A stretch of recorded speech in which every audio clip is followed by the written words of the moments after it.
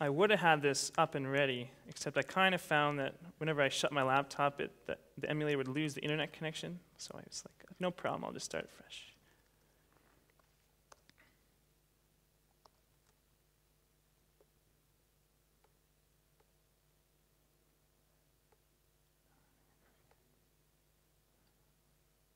Andrew, do you already have an app with com.google.s as the package name?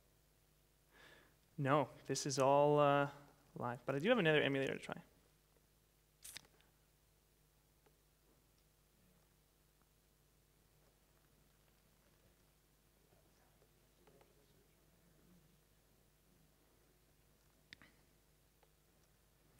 This one doesn't have play services, which might mess us up in a bit. Oh no.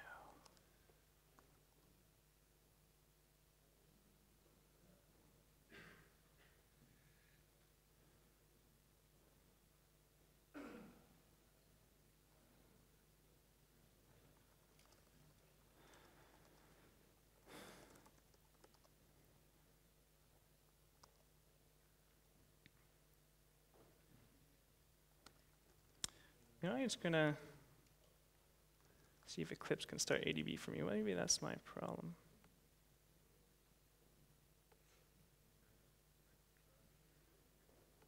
Maybe the tools are too complicated.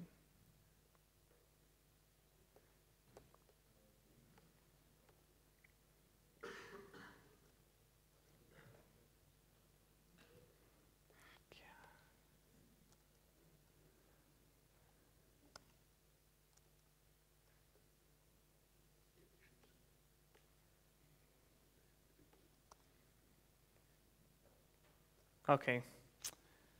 Thanks for bearing with me. I'm going to give up. We'll go back to iOS.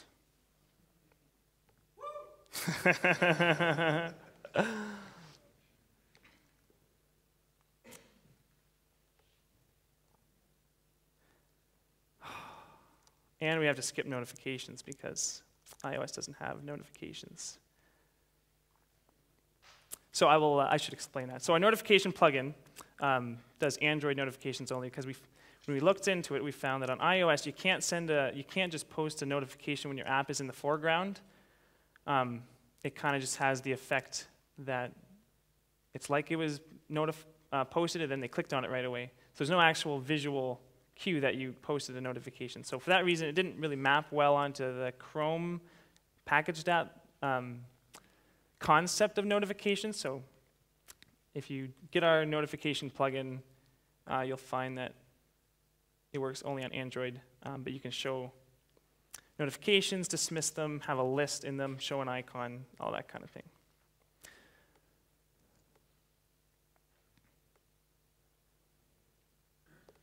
We have other cool things to look at. Maybe that's why it was off the list. Chrome.identity, aka OAuth 2, which is something we're still struggling through. But it's worth it in the end, because it's worth it on Android to not force the user to type in their username and password. So on Android, you can connect to Play Services, and they just choose the account that they want. And that makes it worth all the pain. So let me get my cheat sheet out here. Plugin add Chrome identity.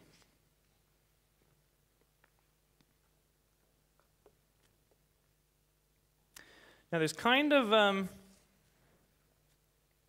few steps involved, and I wanted to go through them with you. I might go a bit fast, but you can always check in on the instructions later. So the first thing you need to do to enable your app to use Google Authentication is sign into your Google account, go to our API console, and create a new client ID for your app. So you do that under API access, create another client ID. For now on iOS, you have to choose a web ID.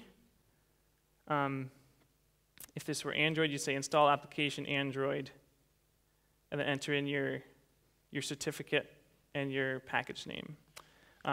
So on iOS, we're just using in-app browser and with a web client ID.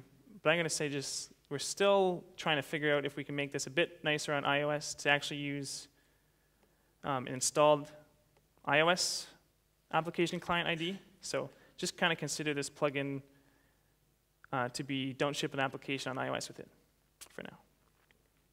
But it is working quite well on Android.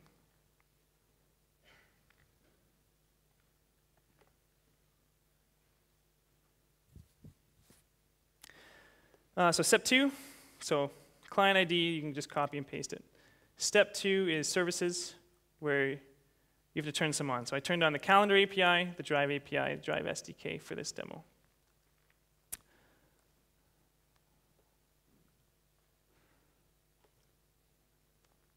I do want to also point out the APIs Explorer, which I found really helpful. So for all the Google APIs that you might want to be accessing, if you want to use the OAuth for more than just getting a token for a user, if you want to actually get some of their Google stored data, all the APIs are really easily explorable in this tool. That's all I'm going to say about that.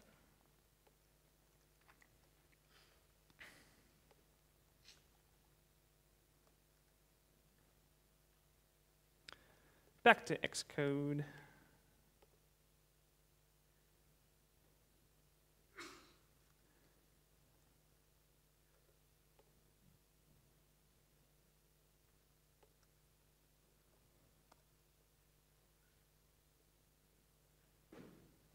That's a bunch of stuff.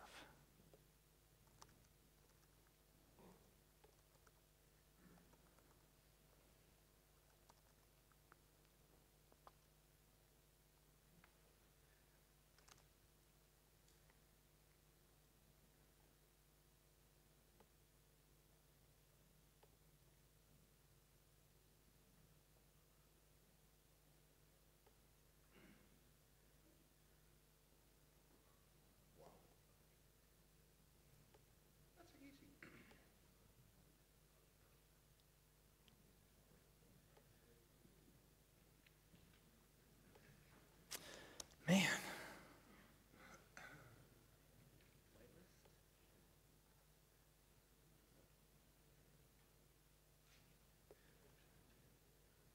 This is harder than it looks.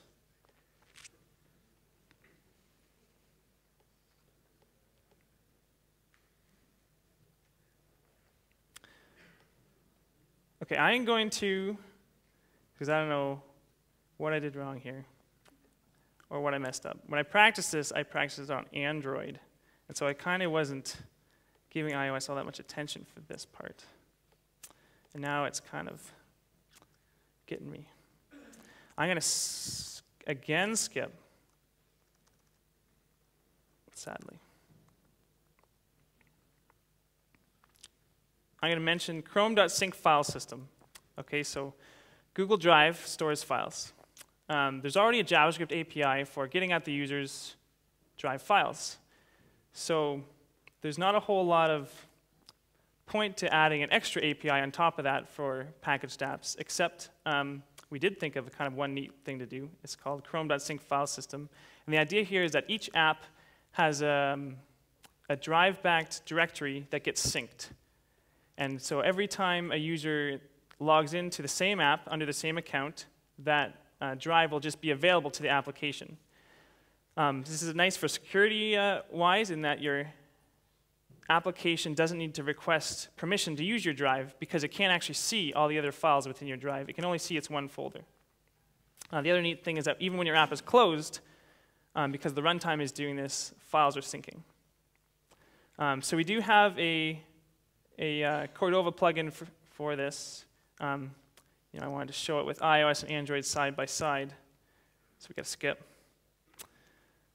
But it's kind of, I will just say, don't ship an app with this one yet either. We want you to start playing with it if you want, but there's still more work to be done just to make it more robust. But you can actually, request a file system which has the same interface as the Cordova file system or the HTML5 file system. Write files, will sync up, and it's kind of nice because it's easy to debug, because all you do is go on your own Google Drive account, and you can just see the folder there with all the files in it. So it's kind of nice in that respect.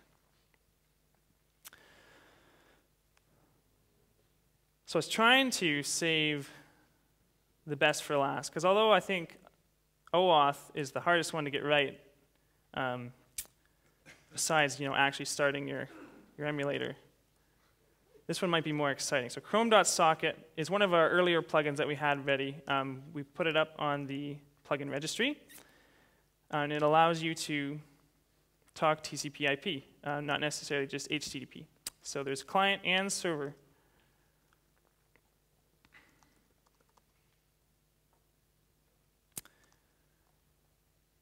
Given my luck so far, I'm just going to use this pre-made server.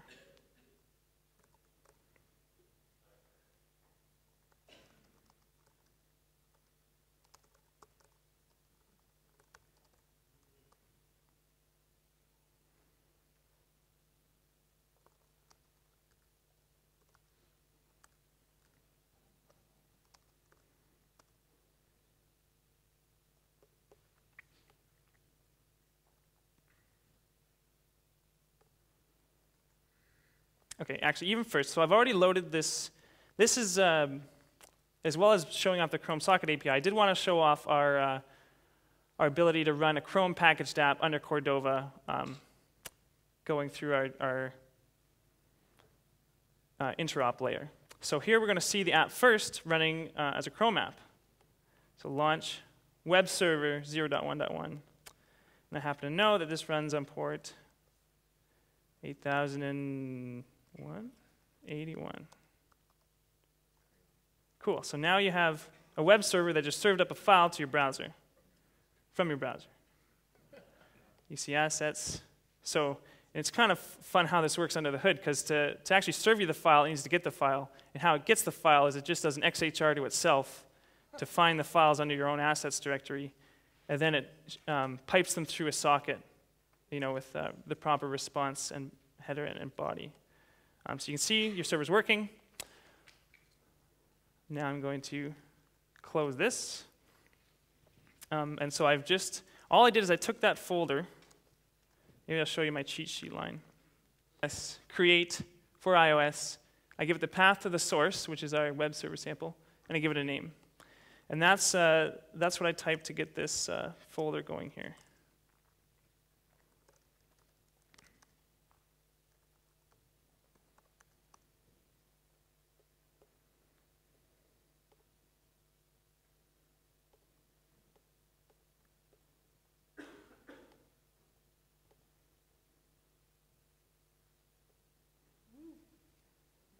Yeah, okay, so it's only exciting if it works, right? Let's try out our web server. Localhost 8081. There it is, served from my Cordova application. Yeah, it is weird. But now, to take it one step weirder, what happens if you send an XHR from the Cordova app to the server running within your own app? Why, I don't know, but wouldn't it be cool if that worked? So new x, I think you want to complete x dot open get local HTTP.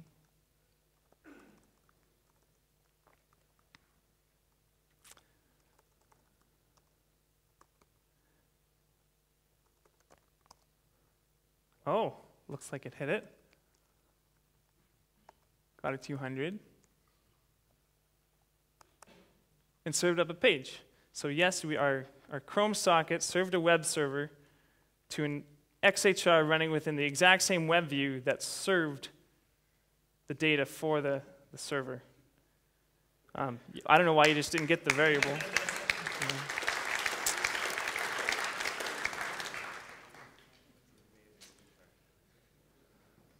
So that's kind of a nice API in that it'll either work or it doesn't work, and it works. So you can get that one just by. Looks like stuff got even smaller. Cordova plugin install. Chromium/Chromium.socket. So I don't know what happened to my monitor. It's cropping my windows. Oh, my fault again. So unless you want to watch me struggle some more, that's kind of all the demos that I had. The JavaScript debugging on Android is really cool to see as a demo. So maybe if you want to grab me afterwards, I can almost guarantee as soon as I sit down, the emulator is going to work. Otherwise, that's also, is there time for questions, or should I go? Yeah, okay. Does anyone have questions about any of the APIs that I did or did not show? Or about the plugin registry, or about? Good question. When do we expect the APIs to be ready? So there's 5 that I showed off today. Of them, in their READMEs, I put a line there that says status, stable, or status, don't ship an app with this, which I called alpha, because you can't call it beta and be Google and for that to mean anything. So chrome.storage.local, go ahead and use it. Chrome.storage.sync, in fact, you can go ahead and use that too. It just doesn't sync anything. Chrome.identity for Android works great, pops up the native account picker. The one caveat to that one is if you are dealing with multiple accounts, there's not a good way after they do choose their account for the first time for you to say, maybe let's let them change which account they're using. So it's probably good for simple apps, but if you really need the full deal, that's something we're still going to add. For iOS, I would say it's close. Chrome.notifications, which I didn't show as well, that's go ahead and use it, that's stable. And then sync file system, play with it, don't use it. Chrome.socket, go ahead and use it. You can do other things other than a web server. At the last PhoneGap day, Michael showed a video of flying a quadrocopter. It was sending messages straight from the phone to the device without a node server in the middle. So that's kind of, I guess those kind of 2 useless applications of socket that we showed.